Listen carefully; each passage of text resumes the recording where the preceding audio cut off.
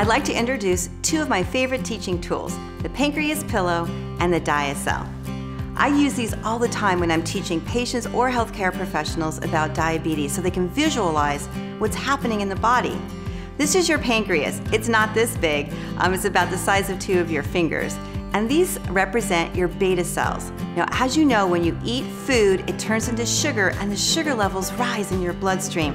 The pancreas, in response, can detect that blood sugars are rising and it releases insulin. Let's go down to the cellular level. Here's a muscle cell. Now, this muscle cell wants sugar, and there's sugar floating around in the bloodstream. But what does a muscle cell need to use the sugar? It needs insulin. And thank goodness my pancreas just squirted out a lot of insulin. So it binds to the cell opens up, and sugar gets in. And it's utilized by the muscle cell, fancy term, glucose disposal. That's how it's supposed to work. But now, look at this. If you turn the pancreas over on the other side, there's only about 20% of the normal amount of beta cells. That's because this pancreas has type 2 diabetes. So let's go over this again. I eat food, it turns into sugar, my blood sugar levels are rising. Now the pancreas is trying to release insulin. It's barely able to squirt out enough.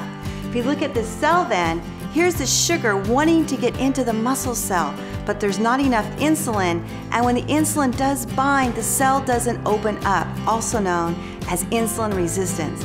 The end result is that there's too much sugar in the bloodstream, and that's what diabetes is. Too much sugar in the bloodstream because the muscles and other cells resist insulin, and there's not enough insulin floating around.